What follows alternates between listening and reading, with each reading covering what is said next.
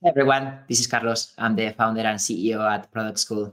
Today I'm here with Sam Stevens, who is also a founder and CEO. Her company is called Catalist AI.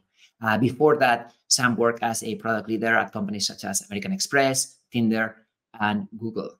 Welcome to the show, Sam. Thanks, Carlos. So great to be here.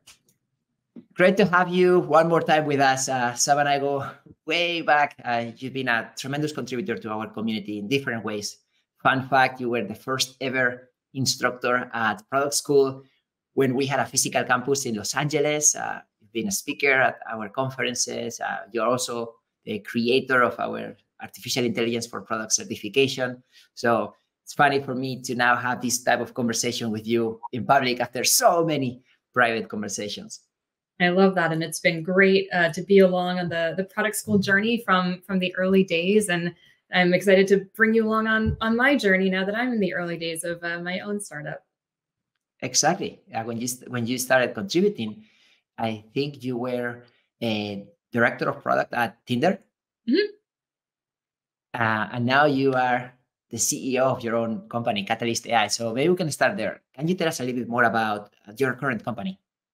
Absolutely. So Catalist AI is an AI project manager that helps product teams automate all of that manual coordination work that takes so much time. So the way that it works is it integrates with the apps that your team already uses and actually uses AI to understand all of the work and conversations that are going on, whether that's in your Slack conversations, in your meetings, in your Jira tickets, to use that information in order to automate project management tasks and create a single source of truth for the project. So it's really easy to find all that information, like what's the status of this project? What did we decide to do about that experiment 3 months ago? Things like that. So what could be a good example for a product manager? Of how to use it? Uh-huh. Yeah. So one of my favorite features that we've been building is, so a little bit of a background story. So when I was a product lead at Google, one of my responsibilities was to write our weekly status report. And it would go out to all of the executives and it would provide a lot of visibility to the work that my team was doing.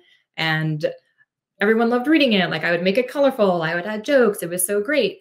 And it was the bane of my existence. I hated writing this status report. It would take me 2 hours every Wednesday morning. I would dread going to work because I would spend so much time searching across my workspace for information, right? Like DMing the engineers, asking, did you finish this task? Because nobody updates their task, reading back through all my emails, figuring out what decisions were made, looking at my calendar, remembering what we talked about in meetings. And I was so frustrated. I remember having this very visceral feeling of why isn't this automated? Right? All of this information lives on our computers. It's all accessible. We're all in this knowledge workspace. Why isn't there? I wish there was something that would just do this work for me and automate it for me. So one of my favorite features that we're building is exactly that, which is automatically generating status reports, looking back across all of the information across your connected apps, right? Those meeting notes, those Slack conversations, those task tickets to automatically create the report of everything that happened in the past week or 2 weeks to just, click a button, generate it, make some light edits and send that out in 10 minutes. So you've been feeling the pain for a long time. And I guess that's part of the inspiration behind building the solution. Exactly. The phrase, for authors, write what you know. I think it applies to startup founders too, build what you know. And so being able to empathize with my own users and solve my own pain points that I've experienced, that I've talked to, hundreds of other PMs who have also experienced it, has been very, very fulfilling for me and also very fun. So it's a big leap to go from building at a company versus building now your own company. So I'm curious to know, what are some of those things that you notice that help you in your transition from product leader to CEO?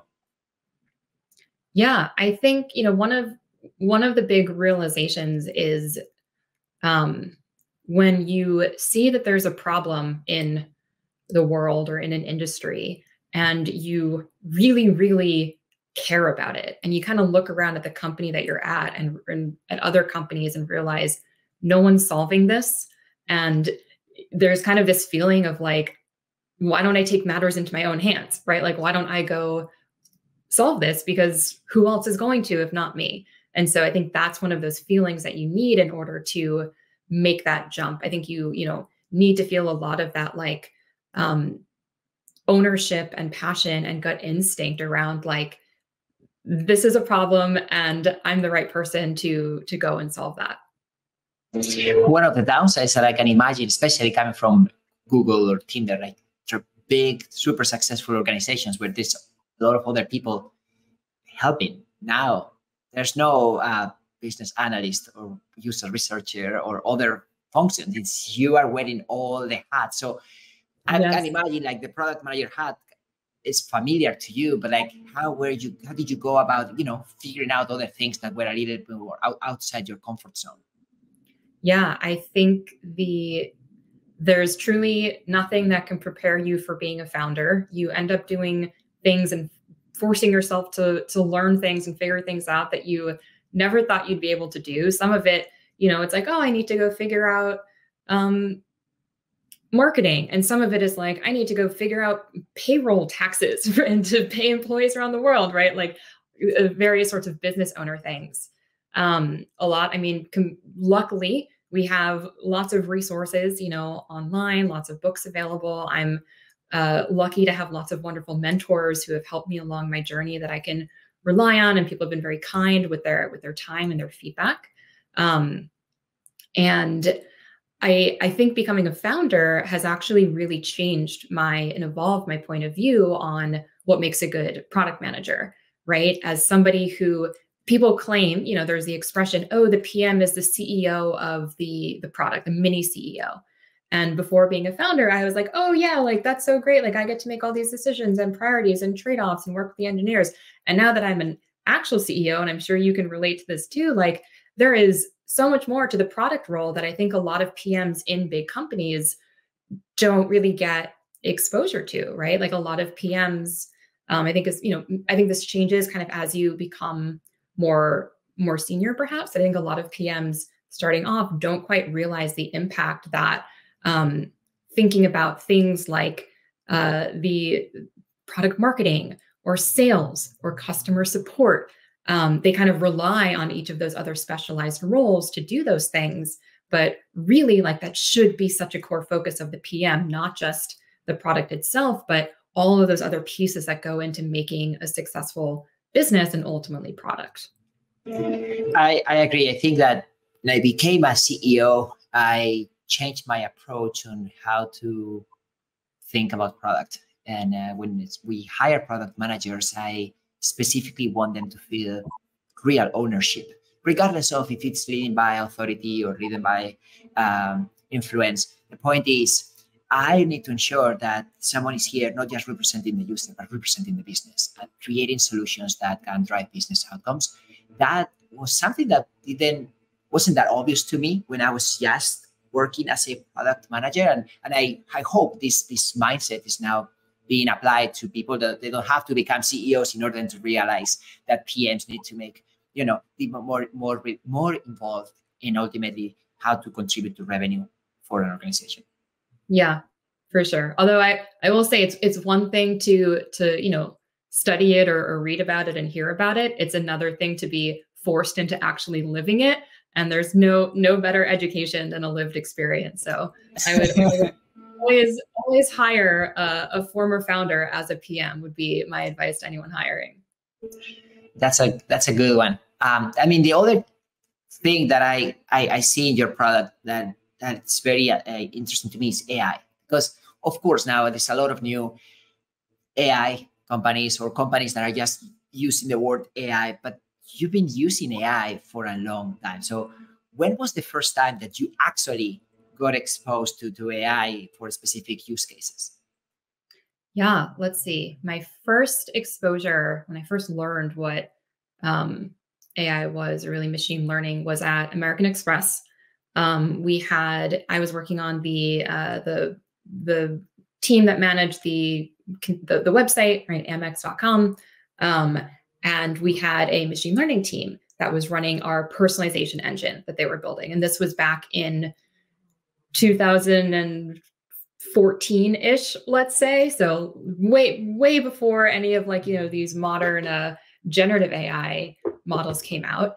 But the model that they were using was building this basically a recommendation algorithm to look at, do cohort analyses of transactions and create kind of profiles of certain types of users to then be able to predict what kinds of transactions in the future similar users might make in order to target them with specialized offers for various lending products that the company had. And so that was kind of my first foray into the field. Tinder used lots of machine learning and AI in our recommendation algorithm. I remember one of the things that I loved working on was a feature called Smart Photos, which basically when a user uploads, I don't know if they still have this feature now or how it's evolved, but when I was there, when a user would upload their photos, we would use AI to predict which of their photos would be the most successful and automatically order the photos in their profile so that the best one or the one that had the highest likelihood to be liked would be shown first. So as people were swiping through, we were optimizing each user's profile for them. So now that it's time for you to actually implement AI in a way that is solving problems, you mentioned a use case for your own product, like note taking, or helping, in this case, PMs find information that is somewhere in their workspace faster. How did you go about actually building this type of capability? Because it's relatively unique. A lot of people talk about it, but you are someone who's built that thing that is real, that people can start seeing value right away. Yeah. Well, I mean, first and foremost, I have a group of incredible engineers who have deep backgrounds in the machine learning space. So that always helps a PM, accelerate them. But really from the product perspective, thinking about, in this new world where knowledge workers, PMs, particularly in my case, are interacting with AI and this new type of technology, what are the principles that we're applying? What are we optimizing for? And so some of those initial principles that we went about leveraging were some of the things we talk about in AI PC. But there's a new way that I think humans are interacting with machines and machine intelligence, right? There's this trust but verify type of paradigm where there's so much power, or assumed power in these newer generative models that can make decisions and make analyses and do all these things. But at the end of the day, the human still needs to be a partner, at least right now, in order to verify and understand why a certain decision was made. And so going about, building the product, not from the engineering perspective, but more from the product perspective, bringing in these new principles of how humans and machines can interact and collaborate together was a big kind of guiding light in the direction of the product. So one of the things that come to mind is, okay, I also have my Slack inbox that is out of control, my Jira out of control, email, same thing. So there's almost we're at a point where I just have access to way too much information. Yeah. And what I need is to get to insights faster so I can make the best possible decision. So how are you able to ensure that with that power that now you have, you're able to provide those insights to ensure that, whoever is going to work with those insights can make the best possible decision? Yeah. So what we're doing at Catalyst is tying together all of those disparate pieces of information, right? Your Slack messages, your Jira tickets, soon to be your emails, understanding basically connecting the dots that right now you have to do as a person and you don't have time to do, but understanding semantically how each of those different pieces tie together and impact one another. And then ultimately, what does that mean for you, right? How do we then create those, or rather we are building our own models to be able to recommend what decision should you make and why in order to maximize your outcomes. So it is that like we have this information overload, right? Our information is spread out across all these different apps. You're constantly checking your Slack, your email, your Jira tasks, your notifications, everything. And there's just sort of like sheer chaos. We have all these like productivity and organization tools, but they're like more work. They just create more work and more things to check. And so the premise behind Catalyst is bringing that information all together, right? Instead of you going and searching for it, instead it gathers it for you in order to just help alleviate that cognitive load and that time spent searching to do exactly that, guide those decisions, give you the information that you need, let you ask specifically for, the questions you have of your workspace and retrieve that information for you, and then automate those manual tasks around like coordination and figuring out, who needs to do what, and did you create a task for this, and did you post the notes to the Slack channel, right? We are automating all of that for teams. Yeah, that's one of my skepticisms with productivity tools, right? They have all good intentions, and when used right, they can save you time, but there are just so many productivity tools that at some point end up becoming one more distraction. I saw that with email, I'm seeing that with chats, and I saw that with project management tools like Jira. So the idea of consolidating information, wherever it is, and highlighting or surfacing what I need to look at sounds really appealing. But I have a strategy question around that, because I'm seeing now how Slack or other tools are now doing their own AI features, right? So Slack AI just launched, and they are providing this type of summaries for like the different channels. Zoom, Google Meet also have their own features to transcribe the notes that were discussed during a meeting. So how do you see the opportunity of integrating with those tools, also considering that they can also pose a threat as a bigger platform that has more distribution? Yeah, so it's all these tools are certainly going to integrate, or build their own AI functionality. What we're doing is we're the glue that ties all of these disparate apps together. We're this intelligence layer that sits on top of your Zoom notes, of your Slack AI summaries, of your ClickUp tasks, of your Google Docs, right? To understand how do these disparate data sources relate to one another and impact one another. And then a step beyond that, what does that mean for you as Carlos for your work versus me as Sam for my work, and personalize recommendations and operations for each team. And so as, the fact that Zoom is creating, or that like Slack launched their, AI summarization, that's great. That actually saves work on my part, because now I don't have to first summarize Slack conversations. I can like leverage the summaries that already get created. But still, like, we are that missing link that is taking that summary and figuring out, great, what impact does that have on this Jira task? What impact does that have on this project overall? And how does that email that we got also relate back to it, and tying all those data bits together? Got it. Sounds like a summary of summaries with the context around what's happening across the different stack.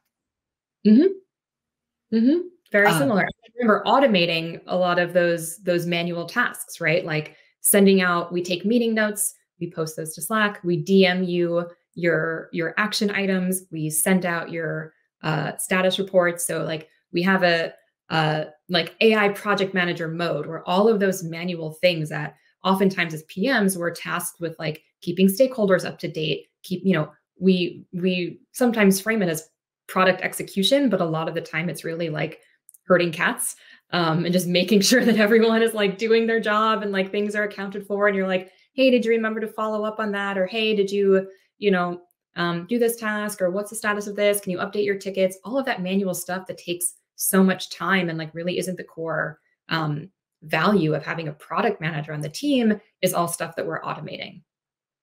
So how are you thinking about the target user, given that, of course, this has a lot of potential for so many different people, but at the same time, you want to start with a group of early adopters that are going to champion that initiative and hopefully help you roll it out across the org? Yeah, so we're starting with PMs, right? Starting with the folks that are in our community that we know and love, that we know have this pain point. I don't think I've talked to a single PM who hasn't been like, wow, yeah, I spend so much of my time asking engineers to update their status tickets, or asking about this, or searching through emails, or going to status meetings, or X, Y, and Z, right?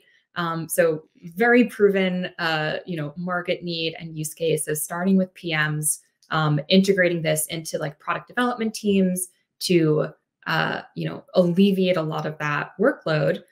Studies show actually that knowledge workers, right, folks who are doing most of the tasks that we're doing on their computers, et cetera, spend 60% of their time on coordination type of tasks. This is actually a study by Asana. They refer to it as work about work, right? Which is like status meetings and searching for information hidden in your emails, right? Just doing work to figure out what is the work that I need to do, right? So being able to, our value proposition is allowing folks to, allowing teams to reclaim that time, starting with, product development teams. So as you think about the future for the product team, what are other use cases or situations where you see that AI is going to change the way they work today? Oh, I think so many parts of it, Carlos. I think every step of the product development process is going to be impacted some way by AI. From starting with customer discovery and user interviews, there's really interesting tools that are either able to conduct user interview studies at a fraction of the cost. Like user research is fantastic, but it's very expensive to run studies and recruit and do all of those things. So there's information there. There's the ability to summarize user feedback, whether that's through surveys or customer support tickets, right? And like detect the insights there. So applying AI to gathering information at the in the discovery process. To the planning, whether that's like writing your PRD or helping you come up with a strategy, being kind of that thought partner, being able to look across different parts of your organization and the past history of what's been successful, what hasn't been successful, detecting if there's like other teams doing the same type of projects, right? That's something that at larger companies, like when I was at Google, happened a lot. You would go down the path of doing one project, only to realize like a few months in that, oh, there's this other team over here that's doing the exact same thing. So being able to surface that type of information. In the execution phase, apps like Catalyst that are helping accelerate teams, automating mundane work, allowing PMs to focus more on the right strategy, on talking to customers, on digging deep with design and those types of things.